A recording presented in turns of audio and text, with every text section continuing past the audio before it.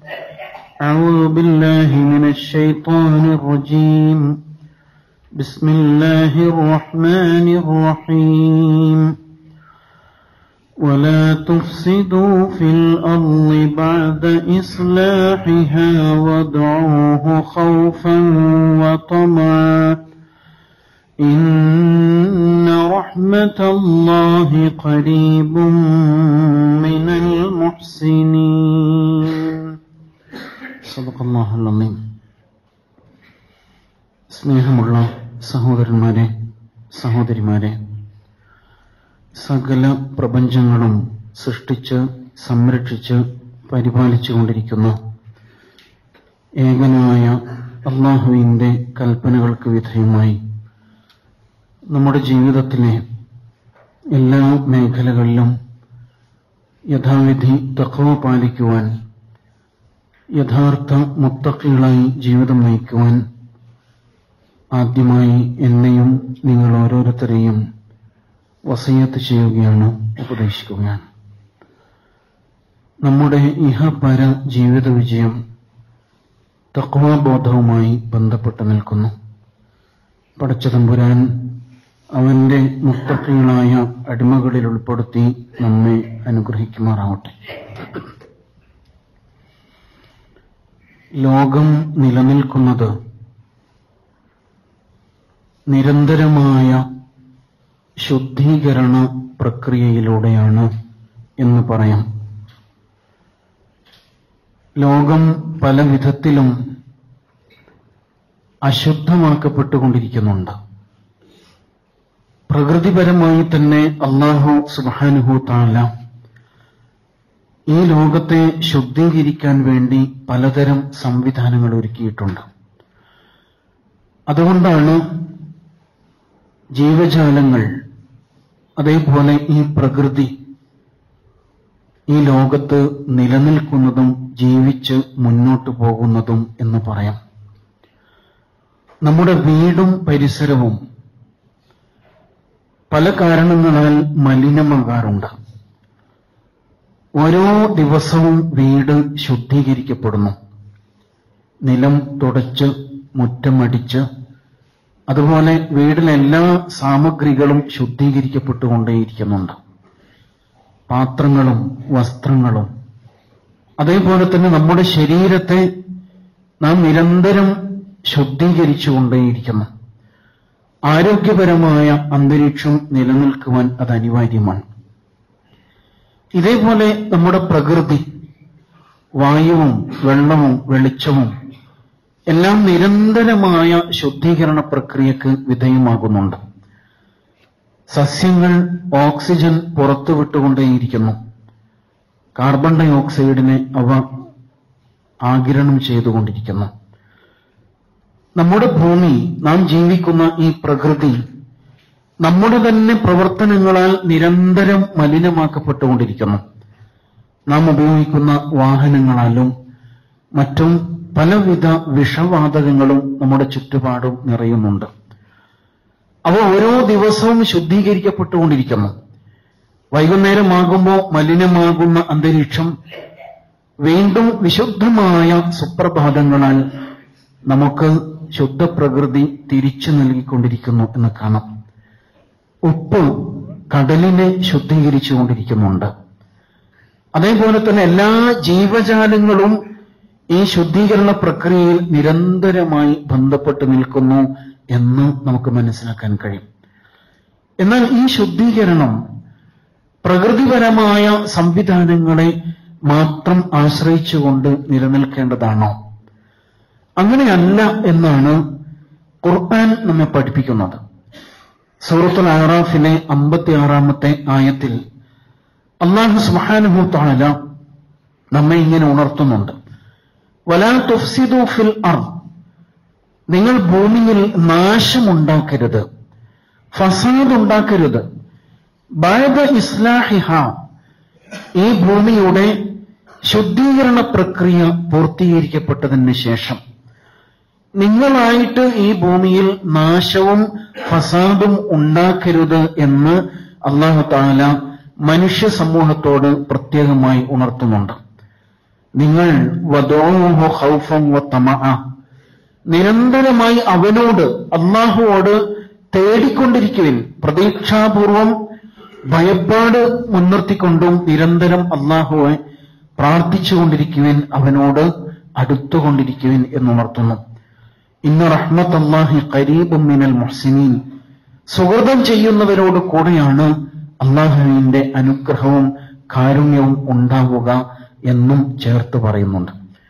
ഇവിടെ അല്ലാഹു സുബ്ഹാനഹു തആല പ്രകൃതിപരമായ ശുദ്ധീകരണത്തോടൊപ്പം തന്നെ നമ്മുടെ മനസ്സും നമ്മുടെ സ്വഭാവവും നമ്മുടെ പെരുമാറ്റ രീതികളും നമ്മുടെ ഇടപെടലുകളും നമ്മുടെ വ്യക്തിപരമായ ജീവിതവും കുടുംബജീവിതവും സാമൂഹിക ജീവിതവും എല്ലാം ഈ ശുദ്ധീകരണ പ്രക്രിയക്ക് നിരന്തരമായി വിധേയമാകണം എന്നാണ് ഉണർത്തുന്നത്. അതൊരു പ്രകൃതി നിയമമാണ്. നമ്മുടെ അന്തരീക്ഷത്തിൽ മാലിന്യം അടിഞ്ഞുകൂടുന്ന പോലെ തന്നെ നമ്മുടെ മനസ്സിൽ മാലിന്യം അടിഞ്ഞുകൂടിക്കൊണ്ടിരിക്കുന്നുണ്ട്. നമ്മുടെ കുടുംബാന്തരീക്ഷത്തിൽ മാലിന്യം അടിഞ്ഞുകൂടുന്നുണ്ട്. പലതരത്തിലുള്ള മാലിന്യം മനസ്സിനെയും സ്വഭാവത്തെയും സംസ്കാരത്തെയും ബാധിച്ചുകൊണ്ടിരിക്കുന്ന മാലിന്യങ്ങൾ. ഇതേപോലെ നമ്മുടെ സാമൂഹിക ജീവിതത്തിലും പലതരത്തിലുള്ള മാലിന്യങ്ങളും കലർന്നുകൊണ്ടിരിക്കുന്നു. നമ്മുടെ നിലപാടുകൾ, നമ്മുടെ സാമൂഹികമായ കാഴ്ചപ്പാടുകൾ പലപ്പോഴും മലിനമായിക്കൊണ്ടിരിക്കുന്നുണ്ട്. അതിനെയൊക്കെയും നിരന്തരം ശുദ്ധീകരിച്ചുകൊണ്ടേയിരിക്കേണ്ടതുണ്ട്. സുപ്രഭാതങ്ങൾ ലഭിക്കുന്നത് പോലെ, വീണ്ടും വീണ്ടും പുതിയ സൂര്യൻ ഉദിച്ചുകൊണ്ടിരിക്കുന്നത് പോലെ, പൂനിലാവ് പ്രത്യക്ഷമാകുന്നത് പോലെ, പൂക്കൾ സുഗന്ധം പരത്തുന്ന പോലെ നമ്മുടെ മനസ്സും നാം ജീവിക്കുന്ന ചുറ്റുപാടും നിരന്തരമായ ശുദ്ധീകരണ പ്രക്രിയയ്ക്ക് വിധേയമാവണം. വിശുദ്ധ ഖുർആൻ അതിനുപയോഗിക്കുന്ന ഒരു സാങ്കേതിക പ്രയോഗമാണ് അൽ ഇസ്ലാഹ് എന്ന പ്രയോഗം. വിശുദ്ധ ഖുർആനിൽ 100-ലേറെ സന്ദർഭങ്ങളിൽ ഇസ്ലാഹുമായി ബന്ധപ്പെട്ട പരാമർശങ്ങൾ വരുന്നുണ്ട്. ശുദ്ധീകരിച്ചുകൊണ്ടേയിരിക്കുക, നിരന്തരമായ ശുദ്ധീകരണ പ്രക്രിയക്ക് വിധേയമാവുക. ഇതിന്റെ വിപരീതമായിട്ട് ഖുർആൻ ഉപയോഗിക്കുന്ന വാക്ക് ഫസാദ് എന്ന വാക്കാണ്. വലാ തുഫ്സിദു ഫിൽ അർദി ബഅദ ഇസ്ലാഹിഹ. അല്ലാഹു സുബ്ഹാനഹു വ തആല വെടിപ്പാക്കി വെച്ച ഈ ഭൂമിയെ നിങ്ങളായിട്ട് അശുദ്ധമാക്കരുത്, നിങ്ങളായിട്ട് ഈ ഭൂമിയിൽ ഫസാദും കുഴപ്പവും ഉണ്ടാക്കരുത് എന്നാണ് പടച്ചതമ്പുരാൻ നിരന്തരമായിട്ട് ഉണർത്തിക്കൊണ്ടിരിക്കുന്നത്. ഖുർആനിലെ ചില പരാമർശങ്ങൾ ഈ വിഷയവുമായി ബന്ധപ്പെടുത്തിക്കൊണ്ട് പരിശോധിക്കുമ്പോൾ നമുക്കത് കൂടുതൽ കൂടുതൽ വ്യക്തമാകും. അല്ലാഹു തആല തൗബയെക്കുറിച്ച് പറയുന്നുണ്ട്. മാനസികമായ ഒരു ശുദ്ധീകരണ പ്രക്രിയയാണ് തൗബ. സംഭവിച്ചുപോയ അബദ്ധത്തിൽ നിന്ന്, തെറ്റിൽ നിന്ന് അല്ലാഹുവിലേക്കുള്ള തിരിച്ചുപോക്കാണ് തൗബ. അങ്ങനെ ഒരാൾ തൗബ ചെയ്യുമ്പോൾ ഫമൻ താബ മിൻ ബഅദി ദുൽമിഹി, തനിക്ക് സംഭവിച്ചു പോയ അക്രമം മുൻനിർത്തിക്കൊണ്ട് ഒരാൾ തൗബ ചെയ്ത് അല്ലാഹുവിലേക്ക് മടങ്ങുന്നു. അതോടൊപ്പം അയാൾ ചെയ്യേണ്ട ഒരു കാര്യമാണ് വഅസ്ലഹ, അയാൾ സ്വന്തം നിലപാടുകളെ ശുദ്ധീകരിക്കാൻ വേണ്ടിയിട്ട് സന്നദ്ധനാവണം. തൗബ എന്നത് ഇസ്ലാമിൽ കേവലം ഒരു കുമ്പസാരമല്ല, താൽക്കാലികമായ ഒരു കുറ്റബോധത്താൽ പ്രേരിതനായിട്ട് അള്ളാഹുവിന്റെ മുമ്പിൽ ആ കുറ്റം ഏറ്റുപറയുക എന്നത് മാത്രമല്ല, അതോടൊപ്പം വഅസ്ലഹ, തുടർന്നങ്ങോട്ടുള്ള അയാളുടെ ജീവിതത്തെ അയാൾ ശുദ്ധീകരിക്കാൻ വേണ്ടിയിട്ട് സന്നദ്ധനാകണം. അങ്ങനെയാകുമ്പോൾ ഫഇന്നല്ലാഹ യതൂബു അലൈഹി, അല്ലാഹു തആല അയാളുടെ തൗബ സ്വീകരിക്കും. സൂറത്തുൽ മാഇദയിൽ മോഷണക്കുറ്റത്തിന്റെ ശിക്ഷ എടുത്തു പറഞ്ഞുകൊണ്ട് വസ്സാരിഖു വസ്സാരിഖത്തു ഫഖ്തഉ ഐദിയഹുമ, മോഷണം നടത്തുന്ന പുരുഷന്റെയും സ്ത്രീയുടെയും കൈ വെട്ടിമാറ്റണം എന്ന പരാമർശമുണ്ട്. അതിന് പ്രത്യേക സന്ദർഭവും സാഹചര്യവും ഒക്കെയുണ്ട്. അത് മുൻനിർത്തിക്കൊണ്ട് ആ ശിക്ഷാരീതി നടപ്പിലാക്കണം എന്ന് പറയുന്നു. എന്നാൽ ആ മോഷ്ടാവ് പിന്നീട് ഫമൻ താബ മിൻ ബഅദി ദുൽമിഹി, ആ സംഭവിച്ച അക്രമത്തിന് ശേഷം, അയാളിൽ നിന്നുണ്ടായ ആ തിന്മയ്ക്ക് ശേഷം അയാൾ തൗബ ചെയ്യുമ്പോൾ വഅസ്ലഹ, അയാളുടെ ജീവിതത്തെ തന്നെ പരിപൂർണമായും ശുദ്ധീകരിക്കാൻ അയാൾ സന്നദ്ധനാകണം. അങ്ങനെ വരുമ്പോഴാണ് അല്ലാഹു സുബ്ഹാനഹു തആല അയാൾക്ക് സംഭവിച്ചു പോയ ആ തിന്മയിൽ നിന്ന് അയാളെ പൂർണ്ണമായും ഏറ്റെടുക്കുന്നത്, അയാളുടെ പശ്ചാത്തലം സ്വീകരിക്കുന്നത് എന്ന് പറയുന്നുണ്ട്. ഇതേപോലെ ഇസ്ലാഹ് എന്ന പ്രയോഗം വിശുദ്ധ ഖുർആൻ പല സന്ദർഭങ്ങളോട് ചേർത്ത് പറയുന്നു. ഈമാനിനോട് ചേർത്ത് പറയുന്നുണ്ട്. ഫമൻ ആമന വ അസ്ലഹ, ആർ വിശ്വസിക്കുകയും സ്വന്തം നിലപാടിനെ ശുദ്ധീകരിക്കുകയും ചെയ്യുന്നുവോ. ഈമാൻ എന്ന് പറയുമ്പോ സാധാരണഗതിയിൽ നമ്മൾ കരുതി പോകുന്ന ഒന്നുണ്ടല്ലോ, എന്താണ്? ഷഹാദത്ത് കലിമ രണ്ടും മനസ്സിൽ ഉറപ്പിച്ച് നാവുകൊണ്ട് വെളിപ്പെടുത്താം. അത് ഒരാൾ ഈമാനിലേക്ക്, ഇസ്ലാമിലേക്ക് പ്രവേശിക്കുന്നതിന്റെ സാങ്കേതികമായ ഒരു കർമ്മമാണ് ഷഹാദത്ത് ഉരുവിടുക എന്ന് പറയുന്നത്. യഥാർത്ഥത്തിൽ അത് മനസ്സുമായി ബന്ധപ്പെട്ടതാണല്ലോ. അവിടെയാണ് ഖുർആൻ സൂചിപ്പിക്കുന്നത് ഫമൻ ആമന വ അസ്ലഹ, ഈമാൻ നേടുന്നതോടൊപ്പം അയാൾ തന്റെ ജീവിതത്തെ ശുദ്ധീകരിക്കാൻ കൂടി സന്നദ്ധനാവണം എന്നെടുത്ത് പറയുന്നുണ്ട്. ഫമൻ ഇത്തഖാ വ അസ്ലഹ, അതേപോലെ തഖ്വാബോധം ഒരാളിലേക്ക് കടന്നു വരുമ്പോ അയാൾ ജീവിതത്തെ ശുദ്ധീകരിക്കുക എന്ന മഹത്തായ ദൗത്യം ഏറ്റെടുക്കേണ്ടതുണ്ട് എന്ന് പറയുന്നു. തഖ്വ എന്നത് നിർണിതമായ ചില ചിഹ്നങ്ങളുടെ പേരല്ല, മറിച്ച് അയാളുടെ ജീവിതത്തിന്റെ എല്ലാ നിലപാടുകളിലും ഇടപാടുകളിലും അയാൾ തഖ്വാബോധത്തെ ചേർത്ത് നിർത്തുമ്പോൾ അയാളുടെ ജീവിതം മുഴുവനായും ഇസ്ലാഹ് ചെയ്യപ്പെടുന്നുണ്ട്. ഫമൻ അഫാ വ അസ്ലഹ, ഒരാൾ വിട്ടുവീഴ്ച ചെയ്യുന്നു. അത് സാങ്കേതികമായി ഉള്ള ഒരു വിട്ടുവീഴ്ച മാത്രമാകരുത്. ഞാൻ വിട്ടുവീഴ്ച ചെയ്തിരിക്കുന്നു എന്ന് പറഞ്ഞാലും പോരാ, അതോടൊപ്പം അയാളുടെ മനസ്സിനെ ശുദ്ധീകരിക്കാൻ കൂടി അയാൾ സന്നദ്ധനാവണം. ഈ നിലയ്ക്ക് വ്യക്തിപരമായി നമ്മുടെ ഈമാനിനെ, നമ്മുടെ തഖ്വാബോധത്തെ, വിട്ടുവീഴ്ച നിലപാടിനെ എടുത്തു പറയുന്നിടത്തൊക്കെയും വിശുദ്ധ ഖുർആൻ അസ്ലഹ ചേർത്ത് പറയുന്നുണ്ട്. ഇത് മനസ്സിനകത്ത് നടക്കേണ്ട, ആന്തരികമായി ഉണ്ടാവേണ്ട ഒരു ശുദ്ധീകരണ പ്രക്രിയയാണ് എന്നർത്ഥം. മനസ്സ് അതേ രൂപത്തിലേക്ക് മാറണം. പുഞ്ചിരിക്കുന്നുവെങ്കിൽ, ആളുകളോട് നല്ല വാക്ക് പറയുന്നുവെങ്കിൽ, വിട്ടുവീഴ്ച പ്രകടിപ്പിക്കുന്നുവെങ്കിൽ അത് മനസ്സിന്റെ അടിത്തട്ടിൽ നിന്ന് രൂപപ്പെടേണ്ടതാണ് എന്ന് മനസ്സിലാക്കേണ്ടതുണ്ട്. റസൂൽ സല്ലല്ലാഹു അലൈഹി വസല്ലമയുടെ സദസ്സിലേക്ക് ഒരിക്കൽ ഒരാള് കടന്നു വന്നു. വുളു ചെയ്ത് താടിരോമങ്ങളിലൂടെ വെള്ളം ഇറ്റു വീഴുന്ന അവസ്ഥയിൽ തന്റെ ഇടത് കൈയിൽ ചെരുപ്പ് പിടിച്ചുകൊണ്ട് അയാള് റസൂലുള്ളാഹിന്റെ സദസ്സിലേക്ക് കയറി വരികയാണ്. അദ്ദേഹം കടന്നു വരുന്ന സമയത്ത് റസൂൽ സല്ലല്ലാഹു അലൈഹി വസല്ലം സ്വഹാബത്തിനോട് പറയുന്നുണ്ട്, ഇതാ ഒരു സ്വർഗാവകാശി കടന്നു വരുന്നു, ഇതാ ഒരു സ്വർഗാവകാശി കടന്നു വരുന്നു. എല്ലാവരും അദ്ദേഹത്തിന്റെ മുഖത്തേക്ക് അത്ഭുതത്തോടുകൂടി നോക്കി. റസൂൽ സല്ലല്ലാഹു അലൈഹി വസല്ലം ഒരാൾ ജീവിച്ചിരിക്കെ അയാളുടെ സാന്നിധ്യത്തിൽ തന്നെ നേരിട്ട് പറയാൻ, ഇതാ ഒരു സ്വർഗാവകാശി കടന്നു വരുന്നു. റസൂൽ സല്ലല്ലാഹു അലൈഹി വസല്ലം അങ്ങനെ 10 പേർക്ക് സന്തോഷവാർത്ത അറിയിച്ചതായിട്ട് പ്രത്യേകം ഒരു ലിസ്റ്റ് തന്നെ നൽകിയിട്ടുണ്ട്. എന്നാൽ അതിൽ ഉൾപ്പെടാത്ത ഒരാളെ കുറിച്ചാണ്, ഒരു സാധാരണക്കാരനായ ഒരാൾ, അയാൾ കടന്നു വരുമ്പോ ഇതാ ഒരു സ്വർഗാവകാശി എന്ന് എടുത്തു പറയുന്നുണ്ട്. 2-3 പ്രാവശ്യം റസൂൽ സല്ലല്ലാഹു അലൈഹി വസല്ലം പല സന്ദർഭങ്ങളിലായി ഒരാളെക്കുറിച്ച് തന്നെ ഇത് ആവർത്തിച്ചു പറഞ്ഞപ്പോ സ്വഹാബിമാർ അത് അന്വേഷിക്കാൻ വേണ്ടിയിട്ട് തീരുമാനിക്കുന്നു. ഒരു സ്വഹാബി ബോധപൂർവം അതിന് സന്നദ്ധനാകുന്നു. അങ്ങനെ അദ്ദേഹത്തിന്റെ വീട്ടിൽ അതിഥിയായിട്ട് ഒരു ദിവസം കഴിച്ചുകൂട്ടാൻ തീരുമാനിക്കുന്നു. അങ്ങനെ അദ്ദേഹത്തിന്റെ ഇബാദത്തുകൾ പരിശോധിക്കുന്നു. എന്താണ് ഇദ്ദേഹത്തിന്റെ പ്രത്യേകത? നമ്മെക്കാൾ കൂടുതലായിട്ട് ഇബാദത്തിൽ മുഴുകുന്നുണ്ടോ, അതല്ലെങ്കിൽ പ്രത്യേകിച്ച് എന്തെങ്കിലും സൽക്കർമ്മങ്ങൾ അനുഷ്ഠിക്കുന്നുണ്ടോ എന്ന് അന്വേഷിക്കാൻ വേണ്ടിയായിരുന്നു ഒരു സ്വഹാബി അദ്ദേഹത്തിന്റെ അതിഥിയായിട്ട് വീട്ടിലേക്ക് കടന്നു ചെന്നത്. എന്നാൽ പ്രത്യേകിച്ചൊന്നും കണ്ടെത്താൻ കഴിഞ്ഞില്ല. സാധാരണ ഒരു മുഅ്മിനിനെ പോലെ അദ്ദേഹം ഇബാദത്തുകളിൽ മുഴുകുന്നുണ്ട്, തഹജ്ജുദ് അനുഷ്ഠിക്കുന്നുണ്ട്, സുന്നത്തുകൾ നിർവഹിക്കുന്നുണ്ട്. എന്നാൽ കൂടുതലായിട്ട് പ്രത്യേകിച്ചൊന്നും കാണാൻ കഴിഞ്ഞില്ല.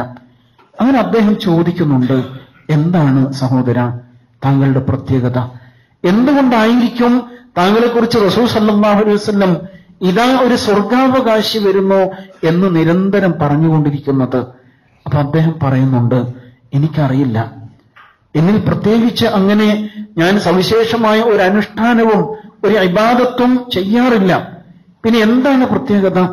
ഒരുപക്ഷേ എന്റെ മനസ്സിലേക്ക് നോക്കിയായിരിക്കും റസൂൽ സല്ലല്ലാഹു അലൈഹി വസല്ലം അങ്ങനെ പറയുന്നത്. ഞാൻ എന്റെ മനസ്സിൽ ആരെക്കുറിച്ചും ഒരു വിധത്തിലുമുള്ള പകയോ വിദ്വേഷമോ കൊണ്ടു നടക്കാറില്ല. എന്റെ മനസ്സിൽ എല്ലാവരെക്കുറിച്ചും തെളിഞ്ഞ ഏറ്റവും വിശുദ്ധമായ നിലപാട് മാത്രമേ ഉള്ളൂ. ആരെക്കുറിച്ചുമുള്ള പക എന്റെ മനസ്സിലില്ല, വിദ്വേഷമില്ല, വെറുപ്പില്ല. തികച്ചും നിഷ്കളങ്കമായ മനസ്സോടെയാണ് ഞാൻ ആളുകളെ സമീപിക്കാറുള്ളത് എന്ന് അദ്ദേഹം പറയുന്നുണ്ട്. അത് തന്നെയായിരുന്നു അയാളെ സ്വർഗാവകാശിയാക്കുന്നതിന്റെ സവിശേഷമായ കാരണം എന്നാണ് മനസ്സിലാക്കാൻ കഴിയുക. അതൊരു ഇസ്ലാഹാണ്. നമ്മുടെ മനസ്സ്, നമ്മുടെ അകം നാം സ്വയം തന്നെ ശുദ്ധീകരിച്ചുകൊണ്ടേയിരിക്കുക എന്നത് ഒരു ഇസ്ലാഹി പ്രവർത്തനമാണ്, ഒരു സംസ്കരണ പ്രവർത്തനമാണ് എന്ന് നാം മനസ്സിലാക്കേണ്ടതുണ്ട്. ഖുർആൻ ഇതേപോലെ നമ്മുടെ സാമൂഹ്യ ബന്ധങ്ങളെക്കുറിച്ചൊക്കെ ഈ ശൈലിയിൽ തന്നെ പരാമർശിക്കുന്നുണ്ട്.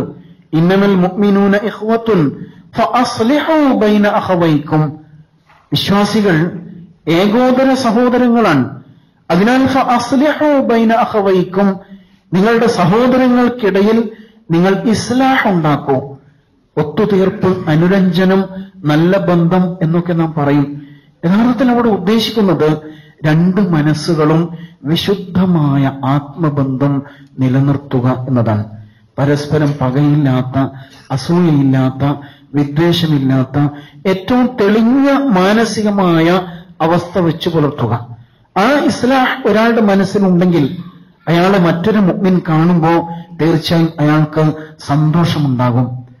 തീർച്ചയായും അയാളിൽ നല്ല പ്രതീക്ഷകൾ ഉണ്ടാവും.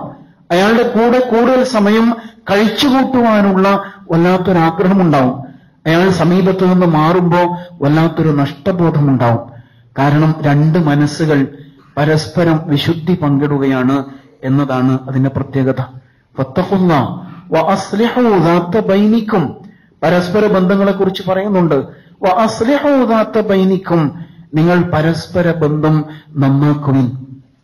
അത് പെട്ടെന്ന് ഒരു ദിവസം കൊണ്ട് സാധ്യമാകുന്നതാണോ? അല്ല. നിരന്തരമായ ശ്രമം. നമ്മുടെ ദാമ്പത്യ ബന്ധം, നമ്മുടെ കുടുംബ ബന്ധം, സാമൂഹിക ബന്ധം, ഇതൊക്കെ ഏറ്റവും ഉത്കൃഷ്ടമായ തലത്തിലേക്ക് ഘട്ടം ഘട്ടമായിട്ട് പരിവർത്തിപ്പിച്ചുകൊണ്ടേയിരിക്കുക. ഓരോ ദിവസവും നല്ല സുപ്രഭാതത്തോടുകൂടി ആരംഭിക്കുന്നത് പോലെ, നിരന്തരം നമ്മുടെ അന്തരീക്ഷം ശുദ്ധീകരിക്കപ്പെടുന്നത് പോലെ നമ്മുടെ മനസ്സ് പരസ്പര ബന്ധത്തിന്റെ കാര്യത്തിൽ ഏറ്റവും വിശുദ്ധമാക്കി മാറ്റാനുള്ള ശ്രമം ഉണ്ടായിക്കൊണ്ടേയിരിക്കണം എന്നാണ് ആ പറയുന്നതിന്റെ ചുരുക്കം. ഇടപാടുകളിലും മറ്റു കാര്യങ്ങളിലുമൊക്കെ അഭിപ്രായ വ്യത്യാസങ്ങളൊക്കെ ഉണ്ടാവാം. അതുണ്ടായാലും അത് പരിഹരിക്കപ്പെടേണ്ടതുണ്ട്. ഖുർആൻ ഇസ്ലാഹ് പറയുന്ന മറ്റൊരു സന്ദർഭം വസിയ്യത്ത്, കുറ്റകരമായ ഒരു വസിയ്യത്ത് ഒരാളിൽ നിന്ന് ഉണ്ടായി. ഒരാളുടെ സമ്പത്ത് കൈകാര്യം ചെയ്യുന്നതുമായി ബന്ധപ്പെട്ടുകൊണ്ട് അനന്തരാവകാശികളോട് നീതി പുലർത്താത്ത വിധത്തിൽ ഉള്ള ഒരു വസിയ്യത്ത് സംഭവിച്ചു എന്നിരിക്കട്ടെ. അവിടെ അല്ലാഹു സുബ്ഹാനഹു വതആല പരിഹാരം പറയുന്നത് ഫഅസ്ലഹ ബൈനഹും, അവർക്കിടയിൽ നല്ല നിലപാട് സ്വീകരിക്കാൻ വേണ്ടി വിട്ടുവീഴ്ച ചെയ്യാനാണ്. അവിടെയൊക്കെ ഇസ്ലാഹാണ് നടക്കുന്നത്. അനന്തര സ്വത്തുക്കൾ ഓഹരി വെക്കുന്നിടത്ത്, വസിയത്ത് ചെയ്യുന്നിടത്ത്, പരസ്പരമുള്ള ഇടപാടുകളിൽ ഒക്കെ വല്ല അനീതിയും സംഭവിച്ചാൽ പിന്നീട് അതൊരു പ്രശ്നമാക്കി കൊണ്ടു നടന്ന് ബന്ധങ്ങൾ വഷളാകുന്നതിന് പകരം ഫഅസ്ലഹ ബൈനഹും, നന്നാക്കുക, നിരന്തരം നന്നാക്കിക്കൊണ്ടേയിരിക്കുക എന്ന് ഖുർആൻ ഉണർത്തിക്കൊണ്ടിരിക്കുന്നത് കാണാം.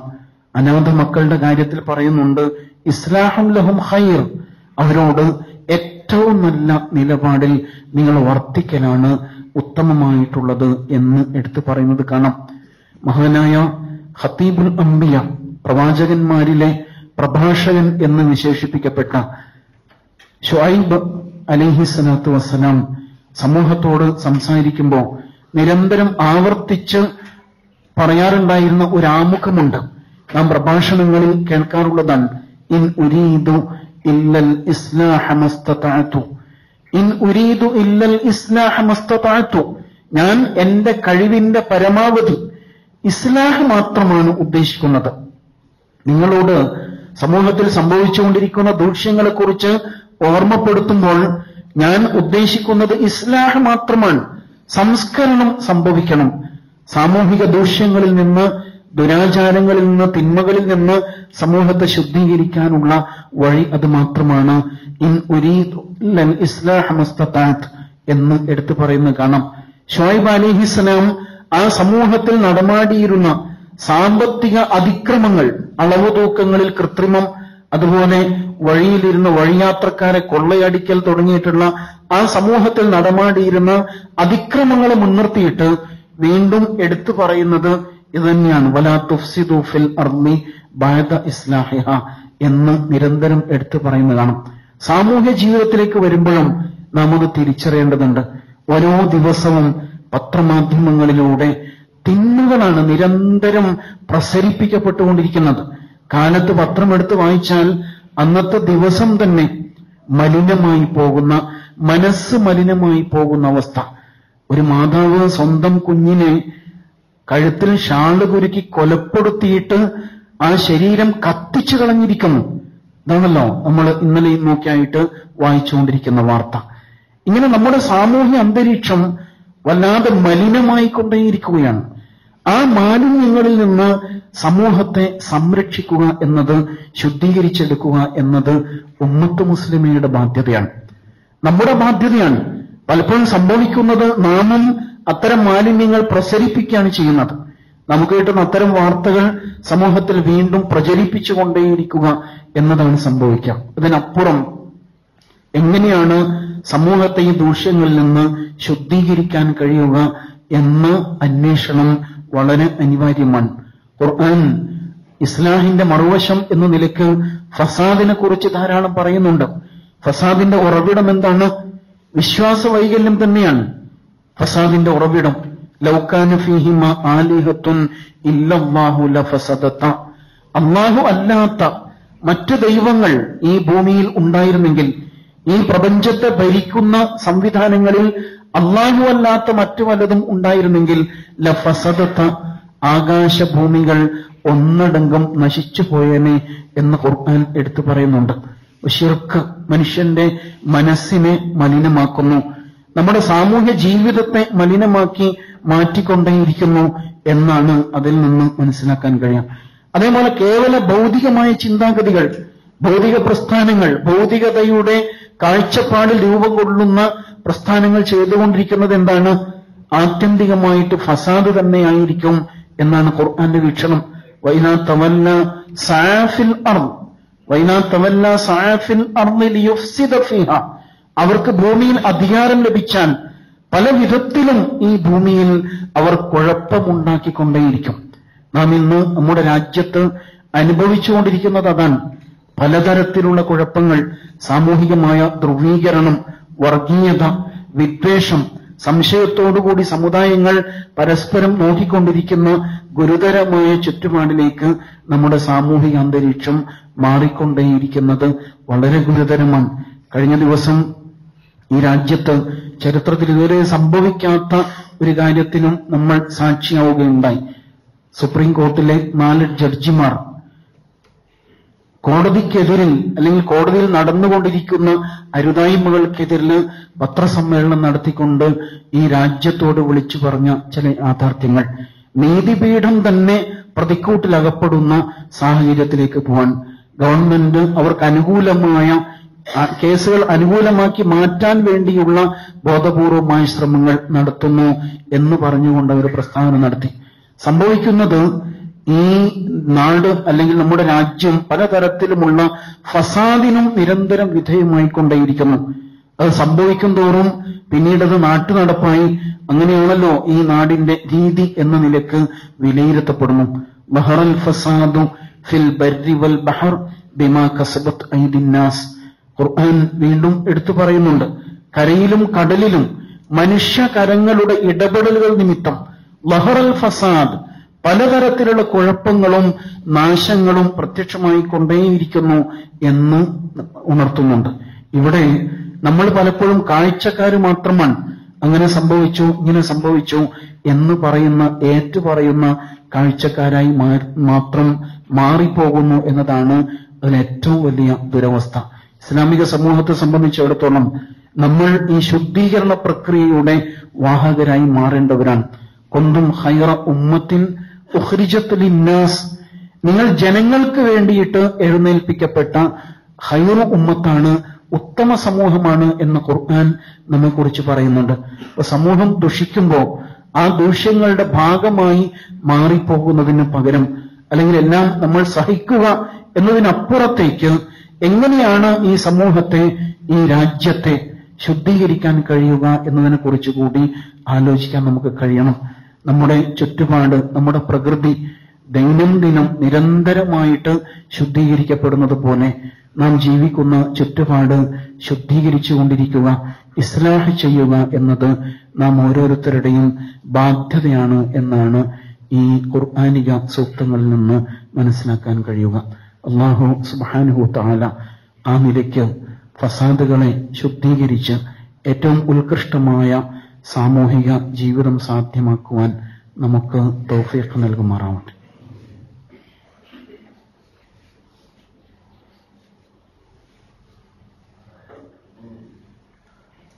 അൽഹംദുലില്ലാഹ് അൽഹംദുലില്ലാഹില്ലദീ ഹദാനാ ലിഹാദാ വമാ കുന്നാ ലിനഹ്തദിയ ലൗലാ അൻ ഹദാനല്ലാഹ്. اللهم صل على محمد وعلى آله وصحبه أجمعين. يا أيها الذين آمنوا اتقوا الله حق تقاته ولا تموتن إلا وأنتم مسلمون. യഥാർത്ഥ മുത്തഖീകളായി മുസ്ലിഹുകളായി ജീവിതം നയിക്കുവാൻ ഒരിക്കൽ കൂടി നാം ഓരോരുത്തരെയും ഓർമ്മപ്പെടുത്തുകയാണ്, വസിയത്ത് ചെയ്യുകയാണ്. റസൂലുള്ളാഹി സ്വല്ലല്ലാഹു അലൈഹി വസല്ലം ഒരു അവസ്ഥയെക്കുറിച്ച് ഇങ്ങനെ ഉണർത്തുന്നുണ്ട്. ഇന്നൽ ഇസ്ലാമ ബദഅ ഗരീബൻ വസയഊദു ഗരീബൻ ഫതൂബാ ലിൽ ഗുറബ. നിശ്ചയം ഇസ്ലാം അപരിചിതമായ അവസ്ഥയിലാണ് ആരംഭിച്ചത്. അത് അപരിചിതമായ അവസ്ഥയിലേക്ക് തന്നെ തിരിച്ചു പോകും. എന്നാൽ ആ വേളയിലും ഈ സത്യത്തിന്റെ മാർഗത്തിൽ ഉറച്ചു നിൽക്കുന്ന അപരിചിതന്മാർക്ക് മംഗളം, സൗഭാഗ്യം എന്നാണ് ആ വചനം. ഇസ്ലാം പരിചയപ്പെടുത്തപ്പെടുമ്പോൾ സമൂഹം ഇതൊരു അപരിചിതമായ സന്ദേശമായിട്ട് കരുതും. ഇത് രാജ്യത്ത്, നമ്മുടെ നാട്ടിൽ നടപ്പിലാക്കാൻ കഴിയുന്നതല്ലല്ലോ, ഇത് അപ്രായോഗികമാണല്ലോ, ഇതനുസരിച്ച് എങ്ങനെ ജീവിക്കും എന്ന് ചോദിക്കുന്നവരുണ്ടാകും. എന്നാൽ അങ്ങനെ ആരംഭിച്ച ഇസ്ലാം പിന്നീട് ലോകം ഏറ്റെടുത്തിട്ടുണ്ട്. എന്നാൽ പിന്നീട് സംഭവിക്കാനിരിക്കുന്നത് ഇസ്ലാം വീണ്ടും അപരിചിതാവസ്ഥയിലേക്ക് തന്നെ തിരിച്ചു പോകും. ഇസ്ലാം ഉൾക്കൊണ്ട് ജീവിക്കുന്നവർ മറ്റുള്ളവരുടെ മുമ്പിൽ അത്ഭുത ജീവികളായിട്ട് ചിത്രീകരിക്കപ്പെടുന്ന സാഹചര്യമുണ്ടാകും. ആ വേളയിൽ ഈ മാർഗത്തിൽ ഉറച്ചു നിൽക്കുന്നവർക്ക് മംഗളം എന്ന് റസൂൽ സല്ലല്ലാഹു അലൈഹി വസല്ലം ആശംസ നേരുകയാണ്. അവരാരാണ് എന്നുകൂടി റസൂൽ സല്ലല്ലാഹു അലൈഹി വസല്ലം എടുത്തു പറയുന്നുണ്ട്. അല്ലദീന യുസ്ലിഹൂന ഇൻദ ഫസാദിന്നാസ്. ജനം ദുഷിക്കുമ്പോൾ അവരെ ശുദ്ധീകരിക്കുന്നവരാണ് അവർ.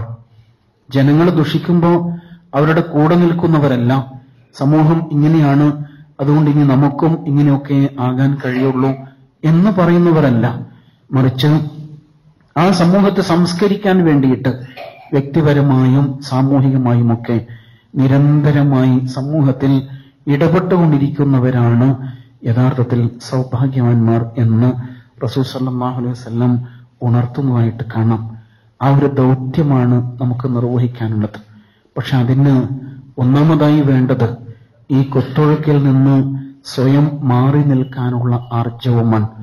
ഖുർആൻ ഉണർത്തുന്നുണ്ടല്ലോ, ഇന്നല്ലാഹ ലാ യുഗയ്യിറു മാ ബി അൻഫുസിഹിം മാ ബി ഖൗമിൻ ഹത്താ യുഗയ്യിറു മാ ബി അൻഫുസിഹിം.